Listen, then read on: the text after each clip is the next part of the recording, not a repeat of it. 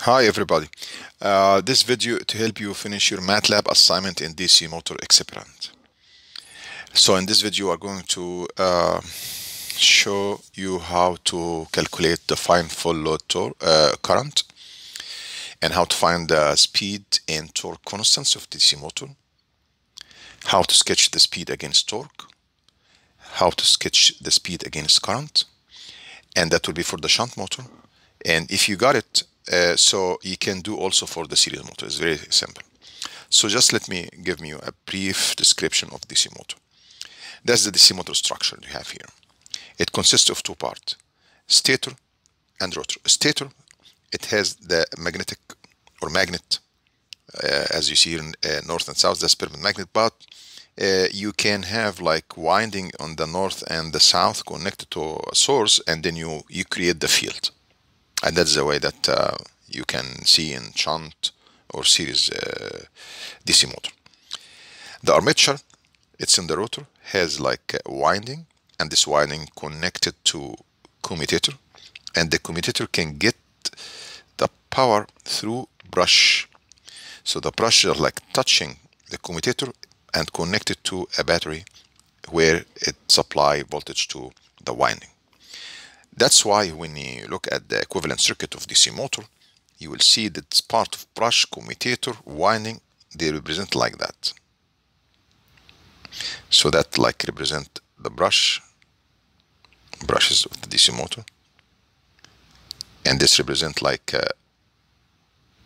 the rotor, and sometimes they put the resistance inside, and this resistance represents the resistance of the winding here, and sometimes just to get it outside, and they call it RA, armature resistance, and they connect it to the supply, the battery, V for example. And on other hand, the field here, like it's winding also, another winding, you wrap it here and there, and you have to connect to power supply. If you connect it to different power supply, it will be separately de-excited. If you connect it to the same power supply, you are connected to the armature, just make it in parallel like that. So you call it shunt, and that would be the field resistance. All right. And what is here, will be EMF be produced, voltage produced here. Why voltage will be produced here? And this is a motor, because when the motor rotates, the conductor will be rotating inside the magnetic field. And according to Faraday's law, if any conductor moving inside magnetic field, it will induce EMF or voltage. And this voltage, you call it EP, back EMF. All right. If you look at the current through the armature circuit, they call it IA, and the current through the field, they call it IF, and the total will be coming from the supply, call it I. So the current in the shunt motor will be equal to IA plus IF. All right. Okay. And by the way, the same voltage here applied to the armature will be the same applied to the field. So IF is equal to V over RF. And be careful, because sometimes they add resistance to the supply. If they add resistance here, so the voltage here will not be the same at the field. But in this case, as you see here, it's just connected, no drop voltage here. So the same voltage across the armature is the same, equal to the voltage across the field. And so the IF is equal V over RF. And since RF here is constant, the field current also will be constant, if nothing here change. Okay, now just let's go to the first requirement of this assignment. It said that find the full load. Find the full load current.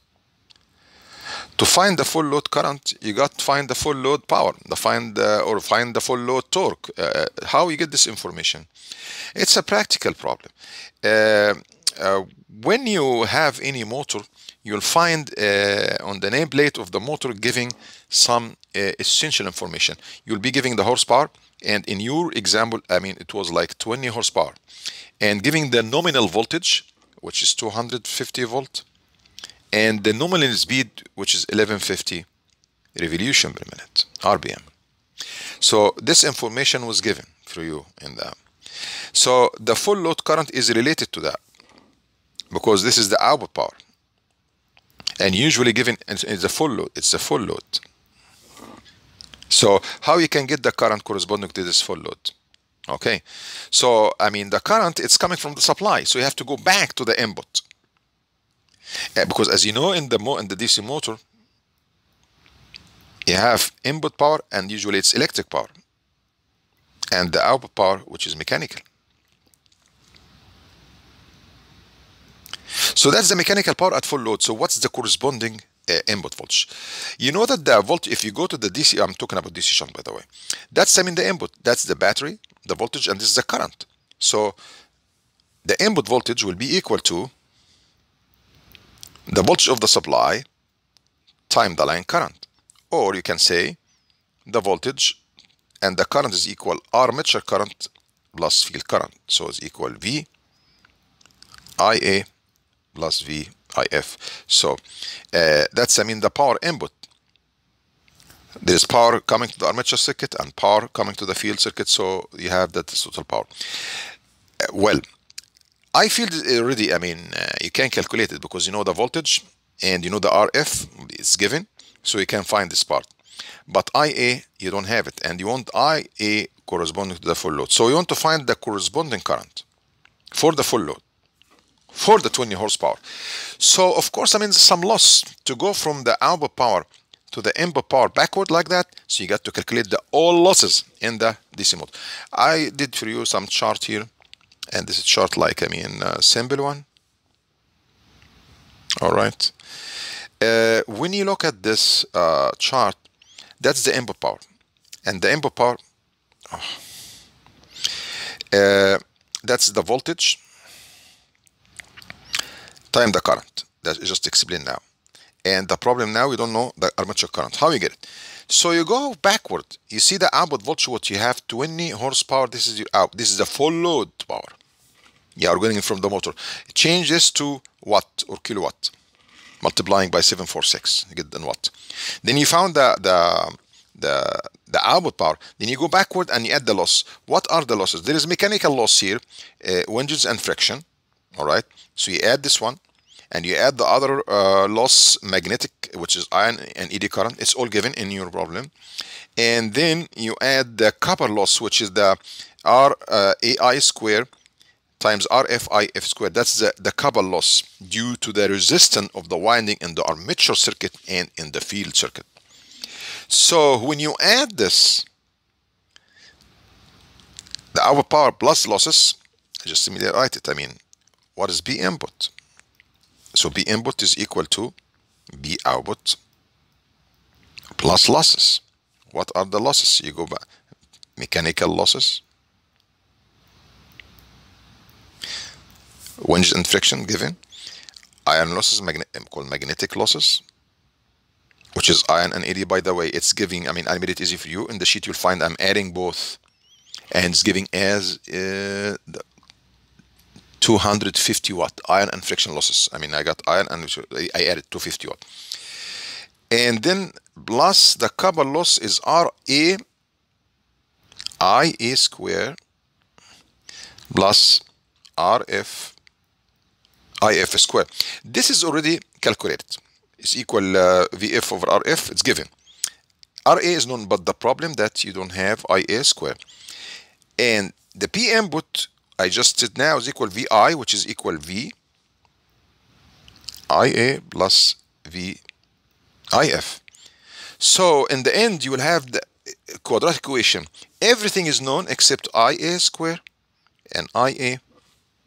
So it will be like, I mean, some constant number here equal 0.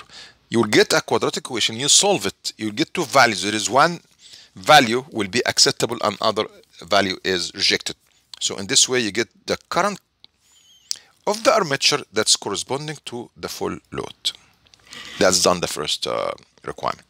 Because, I mean, many students ask me about this part, how you do it. This is the way that you do it, okay? Now, we'll go to the second requirement. You want to find the constant, the speed constant, and the torque constant. All right. Of course, you have now the information. You have the full load current. You got the speed It's 1150 revolution per minute. So how can you find the constant, the speed constant and the torque constant? All right. We know from the armature circuit, that's the armature resistance, and that's the back EMF, and that's the voltage. All right. Right. We don't need this one now, but we have to complete the program. Field current, armature current, I. The voltage, if you look at the armature circuit, applying Kirchhoff voltage law, the voltage is equal to IA RA plus the back EMF. The back EMF, it depends on the speed. It's proportional directly with the speed, and also proportional with the field current. Why? Because the field current makes the flux, the magnetic flux. If you increase the magnetic flux, the speed will increase, the EEB will increase, the voltage will increase. So you can say that the EEB is equal constant times N times IF. This one is required to find. All right. So how can you find that? Well, go to the equation. EB now, it's equal to Kn IFN. From this equation is equal V minus IA times RA. Okay. At full load, you will use the value you just obtained in the first part, the current corresponding to full load. RA is known, the voltage is known, the nominal voltage, 250 volt. Kn you don't know, you know IF, VF over RF. All right. And that's the speed, the nominal speed, that it's equal to 1150 RPM. In this way, just write full loading. So Kn, the speed constant, is equal V minus IA full load RA divided by IF and F, and substitute to get the constant. So that will be the constant of the motor. All right, of the speed. You want to find the other constant, torque constant. All right. You know that the developed power, it's equal to the back EMF times the armature current at full load. I'm talking about full load. And at the same time is equal the torque, developed torque times the speed, omega.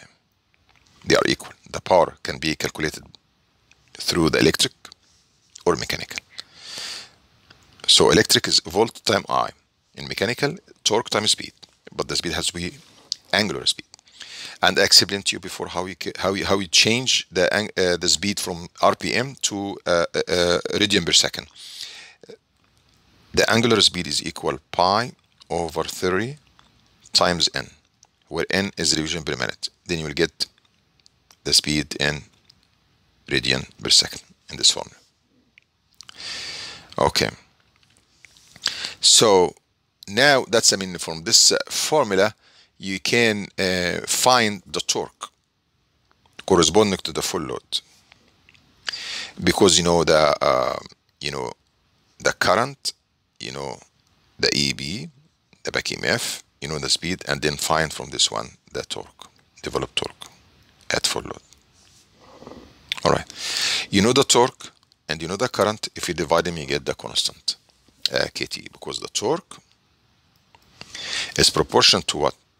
It's proportional to the flux, which is IF, and also proportional to the current. So the torque is equal constant. That's another constant, torque constant, times IF times IA. So from this equation, you can find KT, the torque constant. All right. So you found the constant of the motor, one for the speed, one for the torque. Then you will start to the second part, sketch the speed against torque. You want to sketch the speed against torque. the same equation that we found in the last page, that the EMF is equal to voltage minus the armature times IA. We know now that this is equal to the speed constant times IF times N. And we know from the torque equation that the torque is equal to constant times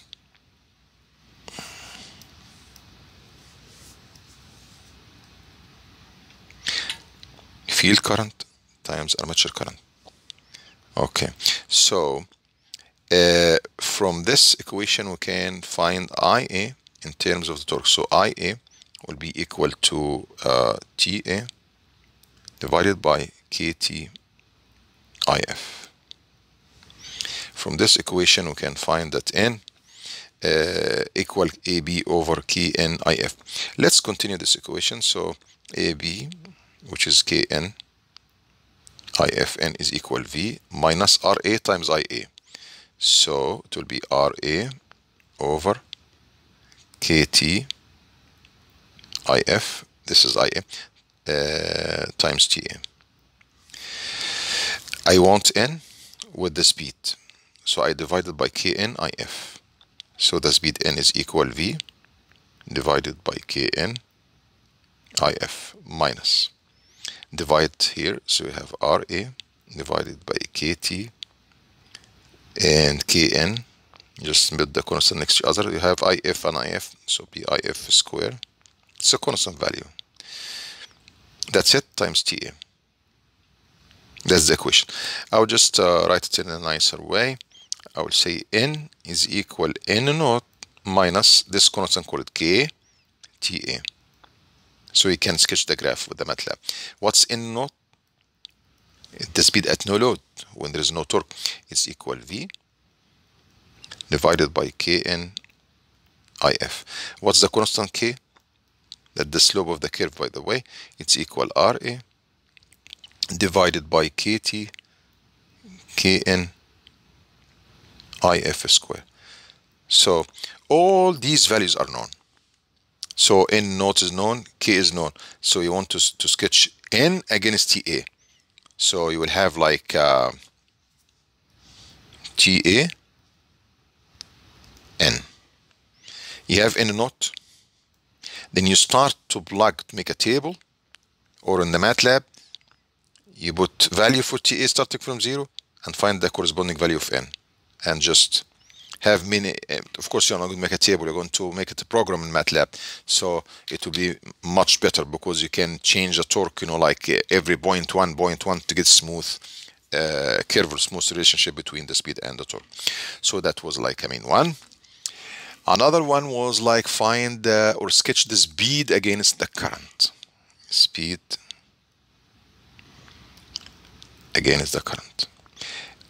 It's the same thing because, you know, there is a relationship between the torque and the current. We said that torque is proportional with IF, IA, and we said that torque is equal K torque times IF times IA. So it would be very similar to the first one. Okay, just constant. Again, the number 4, sketch the speed against field current. All right, then it was required to sketch the speed versus, no, I'm sorry, was versus resistance that is in the field. Okay, let me just have quick review on this. You got your DC motor, you got your battery, RA,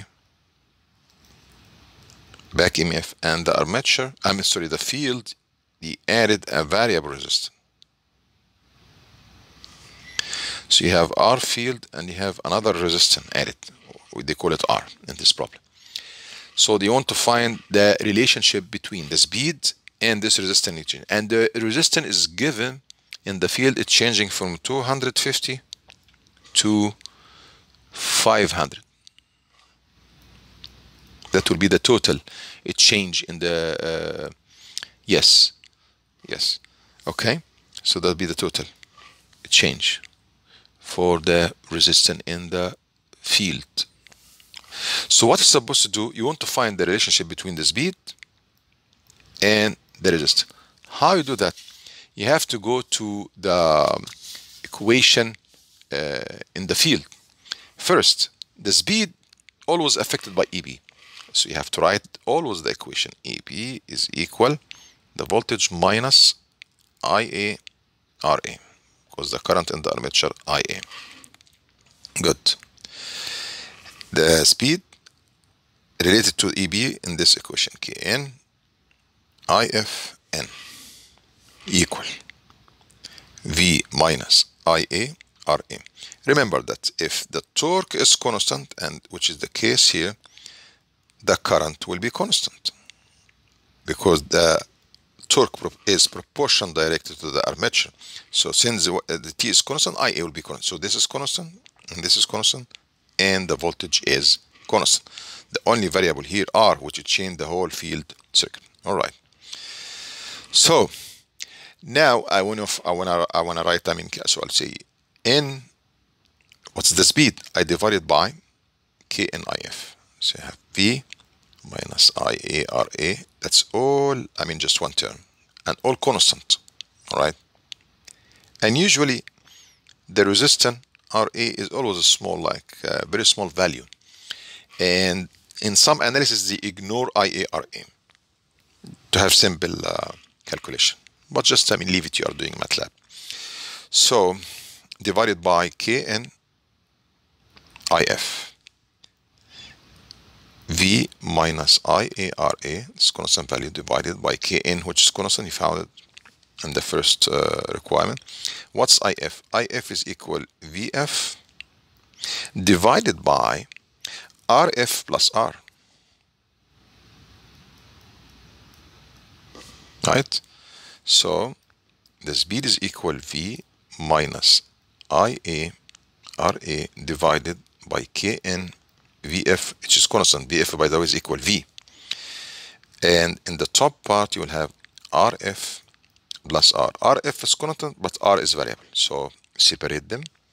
V minus IA times RA Kn, and now VF is equal V, the same one, multiplied by RF, okay, plus the same thing multiplied by R.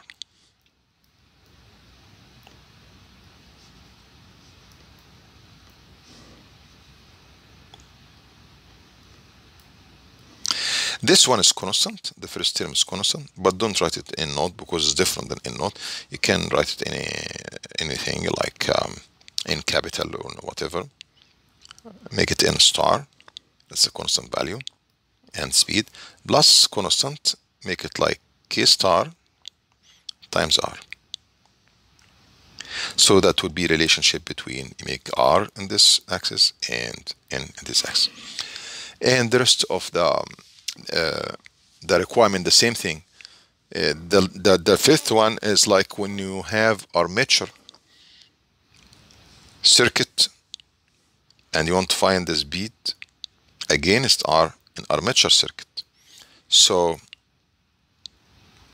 this is RA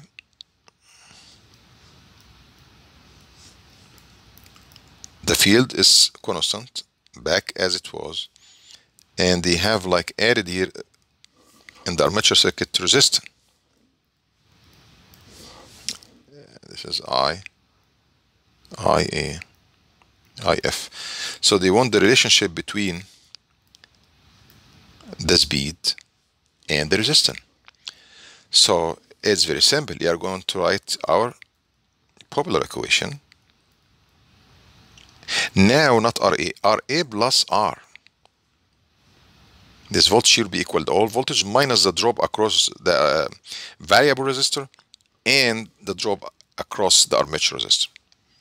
That would be like, so V minus RA, this is IA minus R IA, and EB is equal to KN IF N.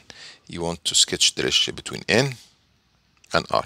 Divide by KN IF, So speeds equal V minus RAIA, that's constant, right? Divided by Kn IF.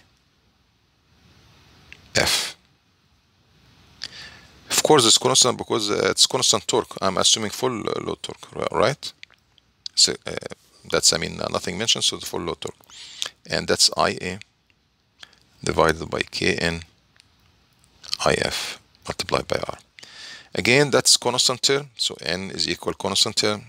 I don't know what to call it. Call it N1 minus another constant, call it K1 times R. That's another relationship, another straight line. Everything in this one is constant, and all, by the way, at full load. If you ask, I mean, what about if it's not at full load? So you got to do change the IA according to the other load, but it was not mentioned anything like that. The same thing, I mean, will be repeated for series. I'm not going, just I'll stop here, and just I think I made it clear now for you how you can solve your MATLAB assignment in the lab. Okay, thank you.